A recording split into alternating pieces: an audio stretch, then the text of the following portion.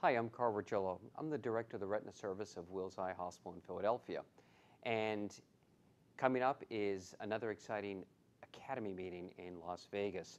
The Academy meeting is particularly exciting for Retina, and a lot of members of the Retina Service are going to be there participating in various parts of the program. Probably the heart and soul of what's become the Academy is the Pre-Academy Retina Sub-Day. I'm honored to be part of the planning committee, and we have a really exciting meeting with a lot of really new, important developments. A lot of members of the Retina Service are participating in this meeting.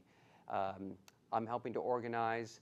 I've got a late-breaking talk called the Atlas Study, which is a aflibercept in a treat and extend fashion. It's a prospective 2-year study, so we have first-time podium results for that. We have Rick Kaiser giving an overview on the latest of pharmacologic therapy for PVR. It's an area of research he's been involved with now for a few years. And a really popular part of the Pre-Academy Sub-Day in Retina are the debates that we have. And this year we have Julia Haller, Alan Ho, and Sunir Garg all doing debates, and that's going to be really exciting. They're going to be debating hot topics like steroids for DME. They'll be talking about vitrectomy combined with cataract extraction, and also in the debate is the use of dyes for peeling in the macula. Next up are our booth, the Wills Eye booth. This has been real popular and growing year after year, and again we've got a couple of good retina talks at the Wills Eye Meet the Experts booth.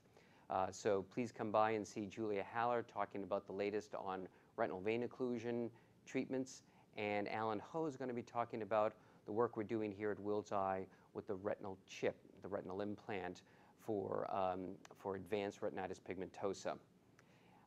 Also, a big part of the Academy are the free papers, and there'll be some really good retina free papers. I'm involved in a panel discussion, and we have a lot of fun with this because we as a panel talk about the pros and cons and the potential importance of some late developments, and that includes gene therapy for wet AMD, which is going to be one of the big exciting presentations. And then lastly, we've got Retina Service-based vitreoretinal courses. For years, the Retina Service has always done courses. A lot of us participate in that aspect of the teaching at the Academy. Jason Shu's got a great course for the vitreoretinal surgeon on lens positioning and fixating techniques. He does this course with Omesh Gupta and Sunir Garg. Really, we've been pioneers on the Retina Service with regards to this Gore-Tex technique for suturing IOLs, so you can come see that and get the latest on that.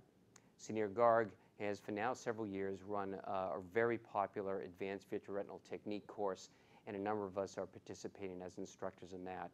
So between free papers, the sub-day meeting and the talks there, and some really good vitreoretinal courses, the Retina Service is really playing a big part once again in the upcoming Academy meeting in Las Vegas. We look forward to seeing you.